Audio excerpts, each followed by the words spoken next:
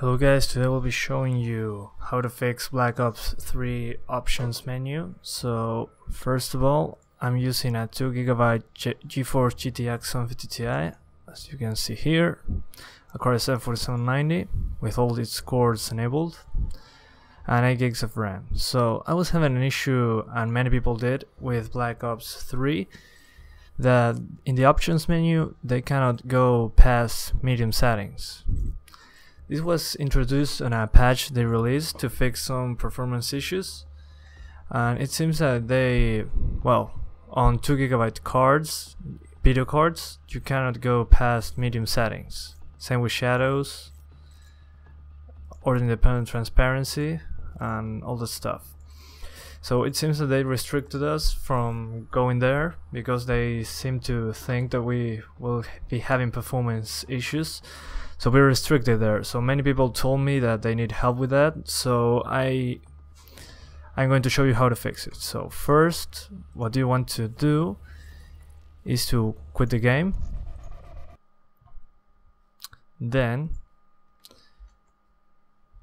you right click on Black Ops 3 on Steam on properties, click on local files, browse local files, and it will open the games folder. Then you access the folder players, open this one, that's it's config.ini. Okay, so here is what controls all the game's options. So you can see the frame rate, to draw the frame rate, smoothing the frame rate, the FOV, split screen, and there's an option here that says hide graphics options that are too demanding for the user's video card. So the restrict graphic options, you change the value 1 to 0, you click here, file, save, you close the config file, and you run the game.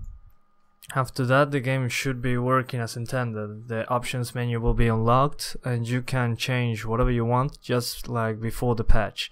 It seems that this patch was released to give better performance to the users, but it seems that they just downgraded the graphics and restricted some users like us to bump up the graphic settings.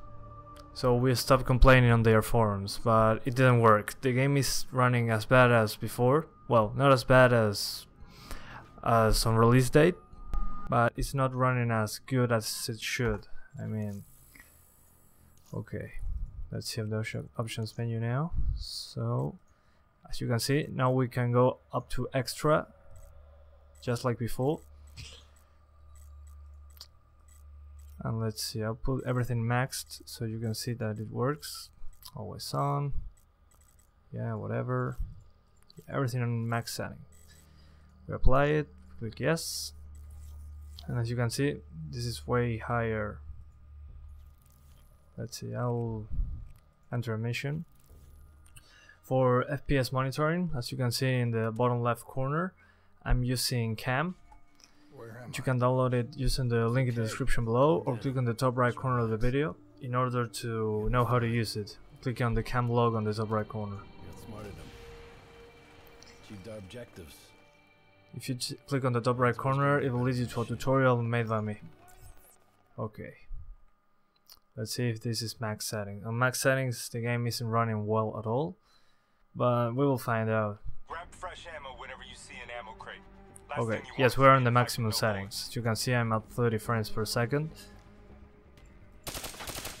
But yeah, the game runs like complete shit, as you can see. So yeah, this is max settings. As you can see here. Let's bump this down a little. Yeah, we don't need this. Ambient occlusion on high.